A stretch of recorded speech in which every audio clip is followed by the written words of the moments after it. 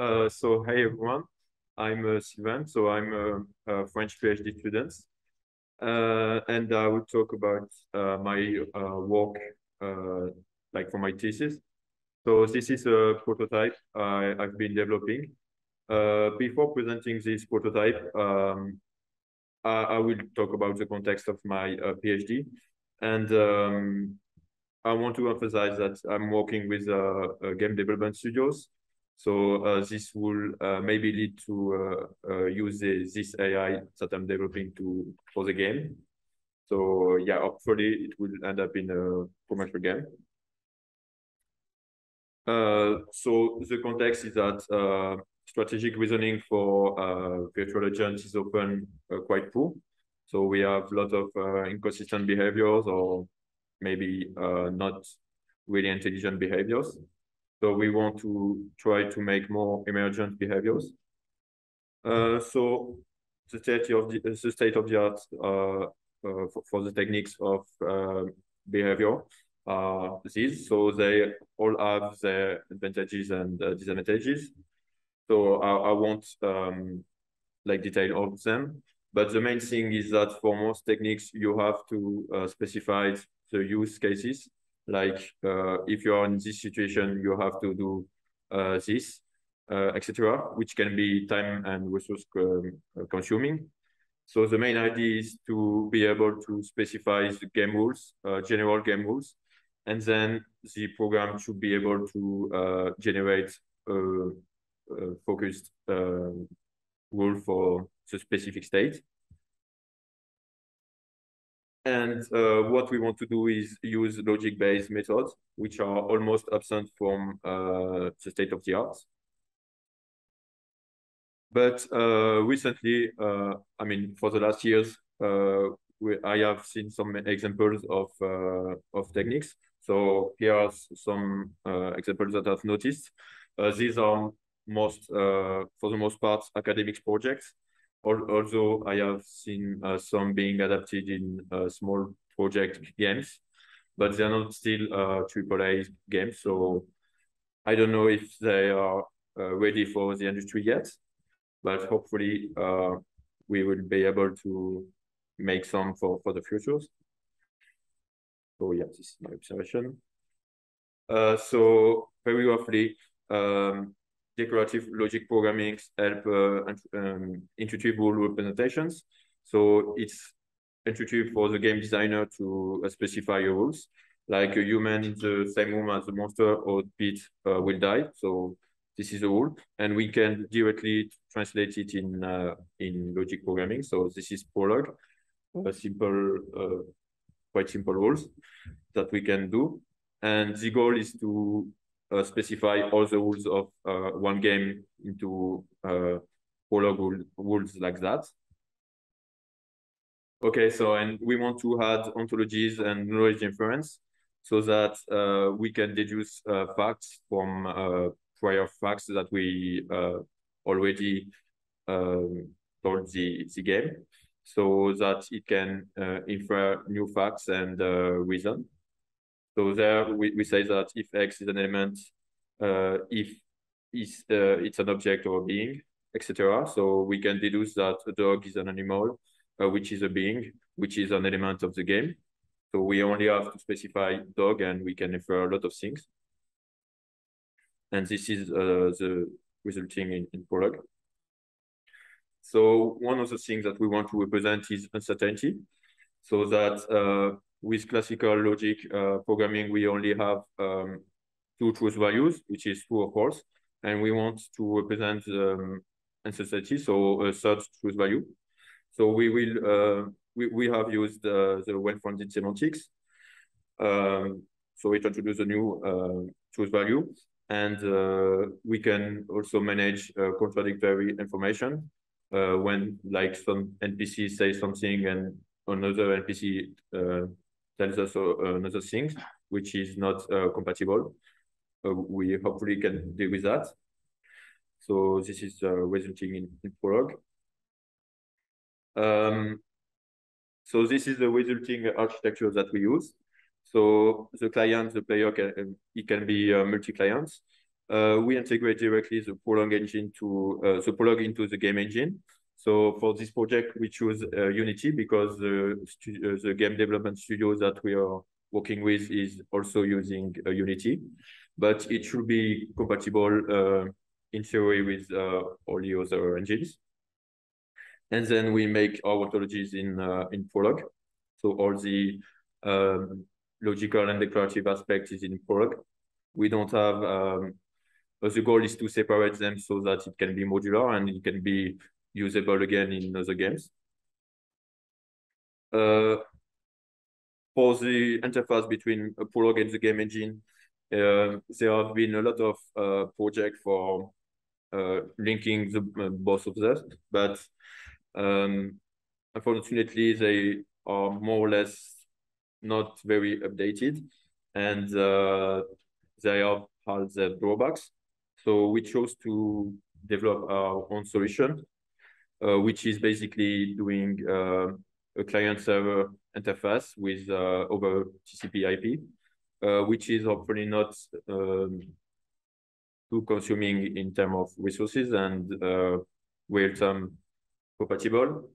Although when adding multiple agents, we see that it starts to slow down, but we will have a optimization phase to try to correct this.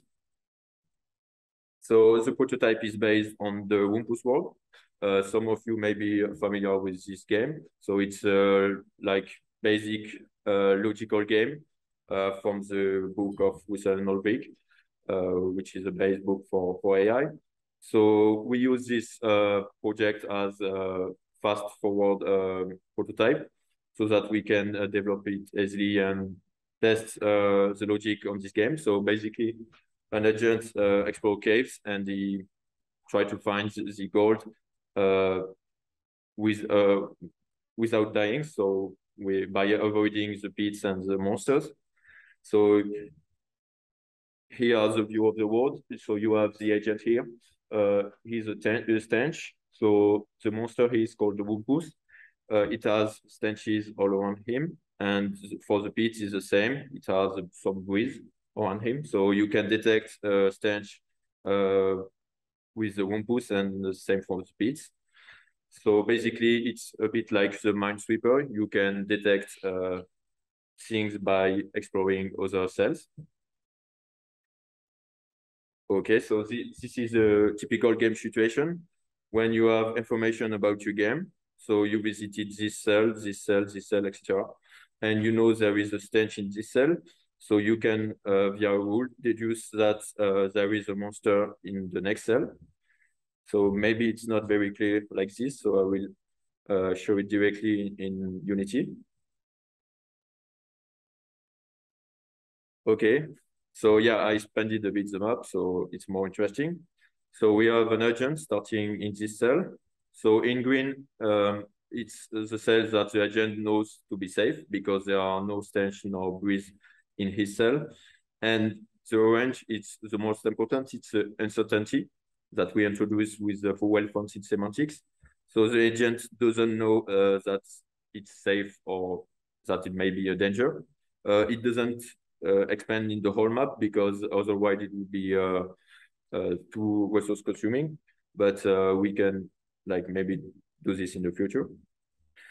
So when I play, we move to the next cell and it starts to get visited. The cyan color is visited. So I can, yeah, play like this. I have auto mode, which is better. Yeah. So I'm detecting a pit here, which is red, detected as red. And I can detect new monsters. And yeah, so in this version, the agent doesn't kill them, but it's possible to kill them if we change some personalities about the agents.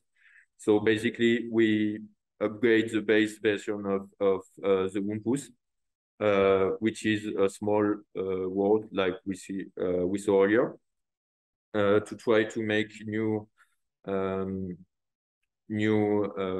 to say, like new personalities where the agent doesn't kill the Wumpus for sometimes, sometimes he explores the whole map before going back to the start cell.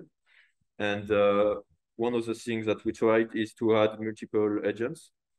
So, sorry. I would add them, let's say, 3,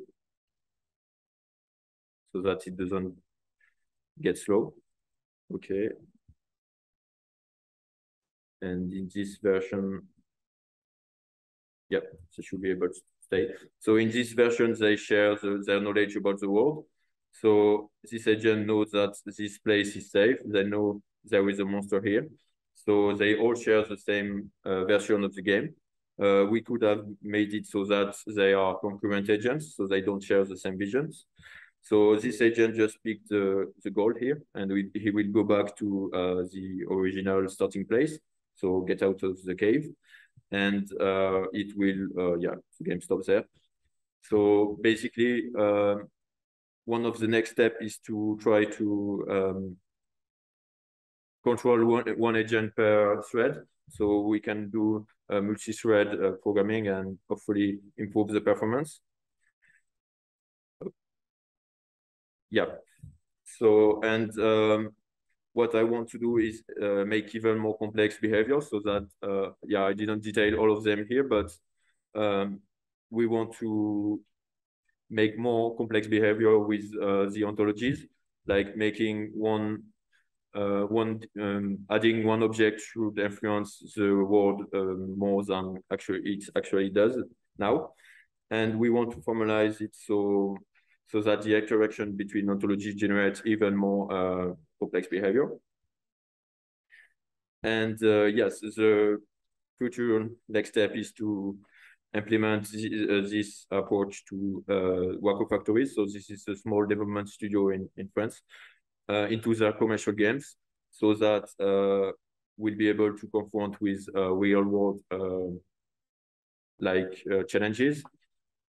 And then we want to make logic programming easier to use for game designers outside of academia, which is an actual big problem. So I think this is one of the reasons logic programming is not really used in the industry.